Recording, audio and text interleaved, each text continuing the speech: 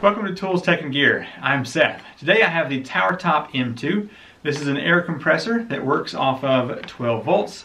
So you can hook this up to your vehicle, fill up your tires, or swimming raft, or your sport ball. Anyway, let's take a look at this product and see what it's all about. Little instruction manual, some bubble wrap around the compressor itself.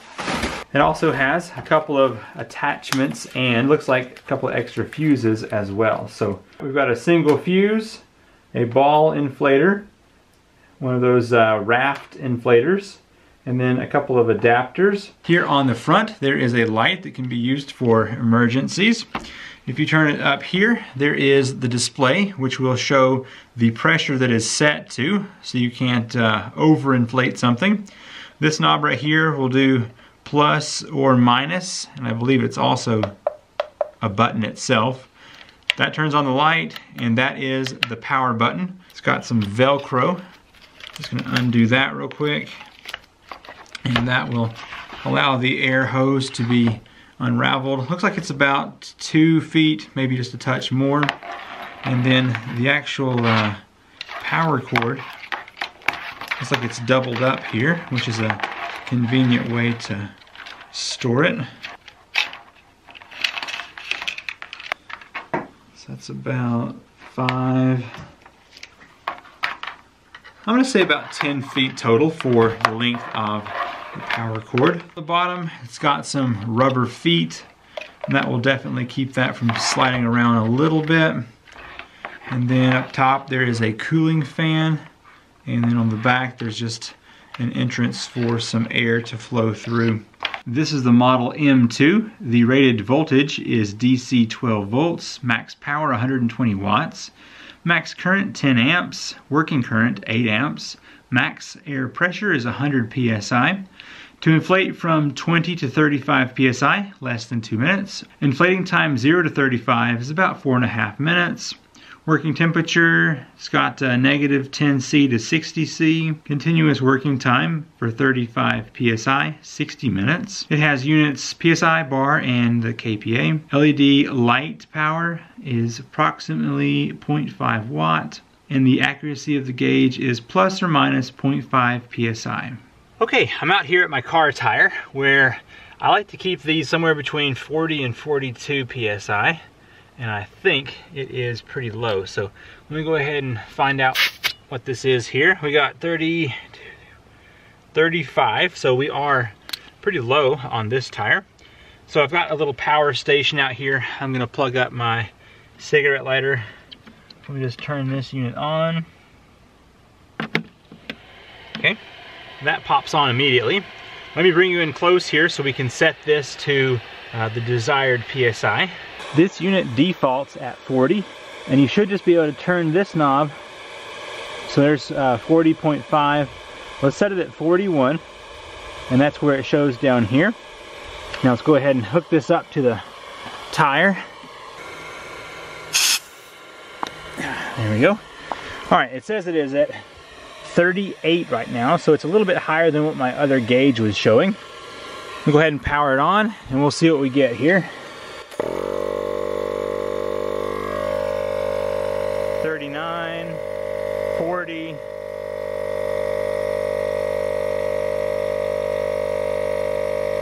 41. There we go. It stopped on its own.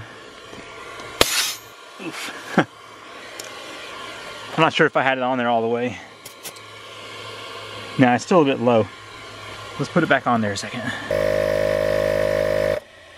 All right.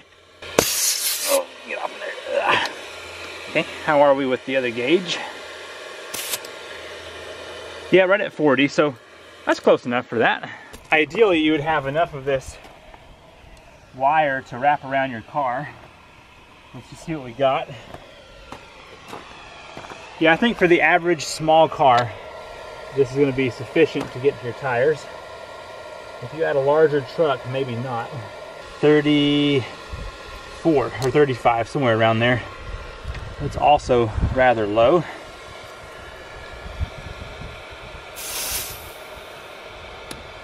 Okay.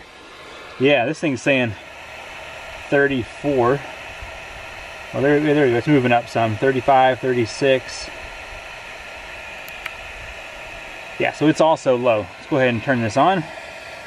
Also, wherever you have it set, there's a little dial around here that shows you how close you are to achieving that.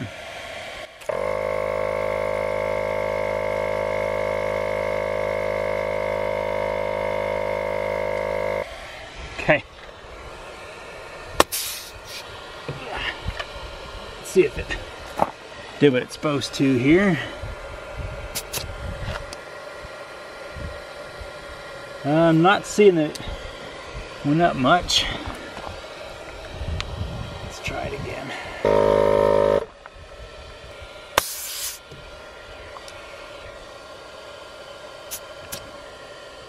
It's not getting up there. Okay, still showing 38 here. Let's crank this up to 43 and see if it changes on the tire here.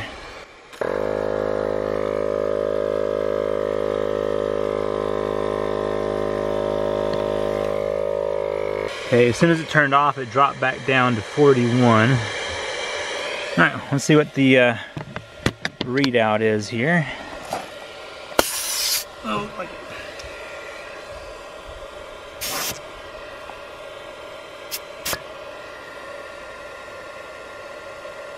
I'm still seeing about 35. Not doing so hot on this one. Let's try a different tire. This tire does have a different stem on it, so maybe it's just the one over there. Man, this one's at 32. Definitely needs to be filled up here. All right, let's see where this puts it at.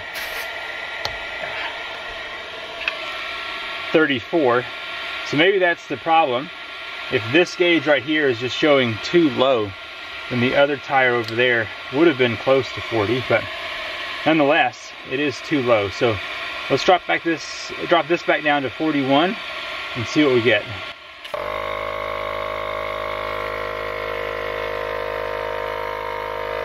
Clicked off at 41. Oh, I go.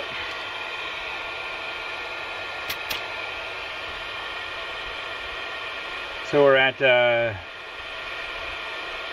38 or so. So yeah, if this thing right here is reading too shy of what this one is, it's close. I like to see them a little bit closer. Let's go ahead and try that one more time here. Yeah, it's like 36 or 37. Yeah, 36. Let's put a little bit more in there. So about 39 to 40 is where we're at now. So is this right or is this right? I'm not sure. But having it right there on the edge, like this tire is rated for 44 PSI. So I'm happy if it's at 43, great. If it's at 40, okay. Both of those are all right in my book, but I just was hoping to see a bit more consistency between these two. All right, let's see if I can get this thing semi back into its compartment here. So it did come with a piece of webbing and Velcro. So let me just kind of do a quick wrap up. A little bit tight there. Yeah, so I don't know, it's just gonna be kind of a mess, I guess. Okay, my honest thoughts here on the tower top compressor. The fan turns on immediately as soon as power is supplied to the unit. So you have to watch your battery because that would drain it over time. Whenever it is actually on and pushing air, it runs at 124 watts. The display on my power station showed that. The buttons are easy to operate. The light comes on when you push light, and it does start compressing air whenever you push the power button. The little knob allows you to spin that little dial around and set the PSI that you want it to stop at. But that's kind of the issue I was having. My tires were at like 33, 34 PSI. I set this to 43. And it would get up to 43. As soon as the compressor stops, it would drop down to about 41, 42, somewhere around there. So it wasn't holding the pressure in the tire to what the display was reading. And it was off by at least 2 from my old faithful one here, which I think has been working quite well for years and years. I may be wrong, but I think it is. So when I set this at 43 and the tire was reading at 33, it brought it up to about 37 or 38, which is definitely an improvement. If you were on the side of the road and needed to fill your tires up, this would definitely put more air in your tire. But how accurate is it? I'm not really sure that it is as accurate as it should be. But anyway, that's my thoughts. If you want to check out this unit, I have a link in the description down below. As always, I'm Seth with Tools, Tech, and Gear, and I'll see you in the next video. Bye.